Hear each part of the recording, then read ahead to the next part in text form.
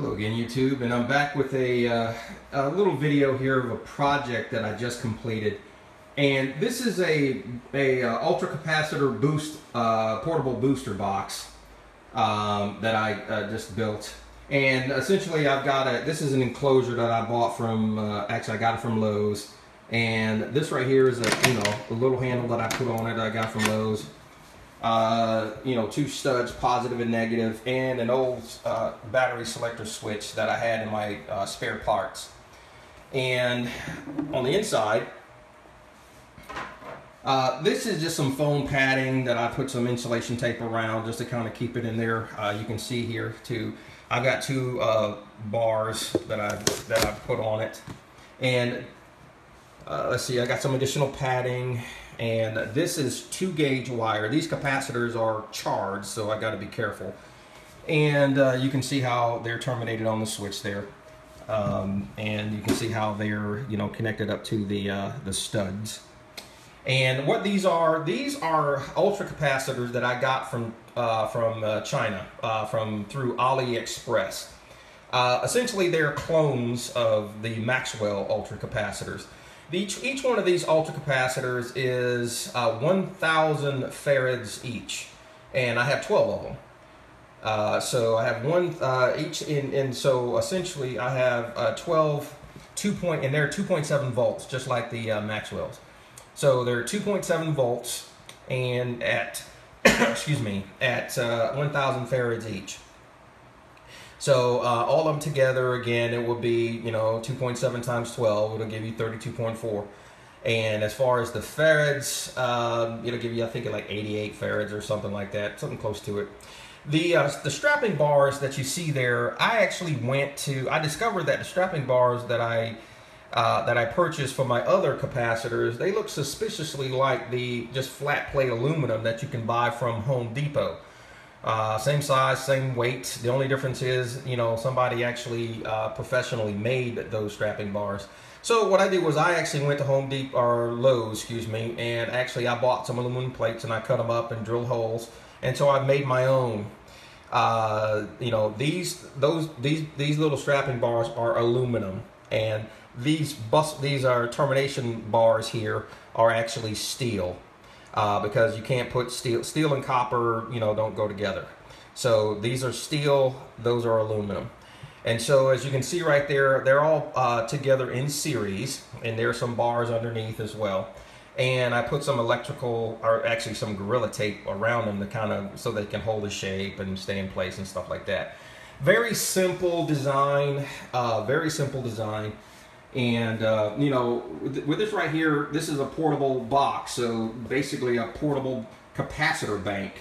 And this is a lot of power, So I'm going to demonstrate today, a practical use for this thing. Now, again, this thing right here, it's just you can see some foam padding, and this is just, again, to go on top to hold it in. And that way I don't have to kind of mount it, so it can stay put. I just got some foam. I had some extra foam padding, from my nickel-ion battery shipment, and so I decided to use it. Hey, scrounge around, use what you can, and make your projects out of it as opposed to throwing it away. Now, this particular switch here is great because with these things poking out like that, if somebody touched them with that much power, yeah, that could be a very, very bad day. But this switch right here, I turn it off, and if I turn it to 1, that's when it energizes, the circuit and energizes the box. So this is my on and off switch right there, and it works great. So this right here essentially just goes in on top. I just kind of squeeze it in there and put the lid on top, and we'll be good to go. All right. All right, I'm going to pause the video, and we'll proceed with the demonstration. Okay, YouTube, and what we have here, we have the portable boost pack. We have it hooked up. It's still turned off. You can see there at the bottom, still turned off. And I have it hooked up positive to positive, negative to negative. Right now, the starting voltage on my inverter is 12.9. And if you look on the back of the inverter, you'll see that, you know, the end of the jumper cables are again positive, positive, negative to negative, and they're connected directly to the inverter. Okay, now let's move around. Okay, so here we see a Vitamix machine, and with this Vitamix machine, I'm going to do some juicing. Okay, right now the boost pack is not turned on. Let's see what the system does. So when I turn it on, I turn it up.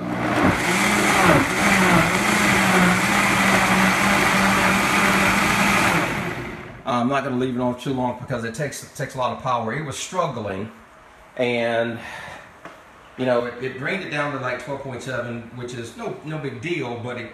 But the thing is, I don't know if you heard that, but it was definitely struggling. It was definitely struggling to come up to speed. Now I'm going to go back, and now I'm going to turn on the boost pack. Okay, turn on the boost pack. Now let's see what it does. I'm going to turn it down, and then I'm going to walk it up. Much better. Now I'm going to put it on high. Now let's check the voltage.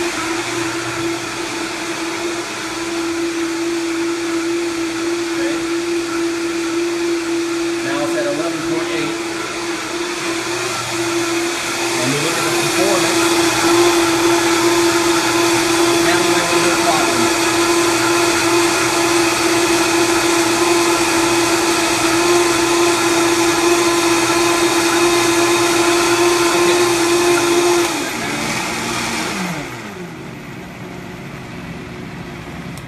Okay, YouTube, and that's my demonstration of the boost pack. All right, take care.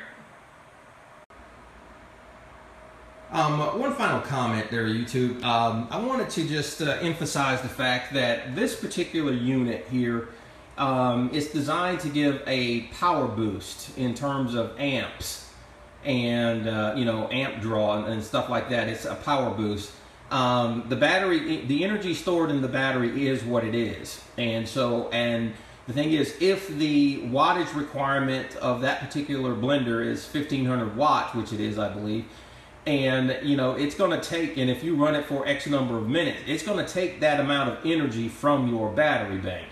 So this is not an energy boosting device, it's a power boosting, meaning it's designed to kind of help, you know, give that blender the amps, the surge power it needs to get up to speed. And so again, you know, once that surge power, you know, that surge power still has to come from somewhere, and so that power is going to come from the battery bank. So the power comes from the battery to the capacitors and then to the inverter.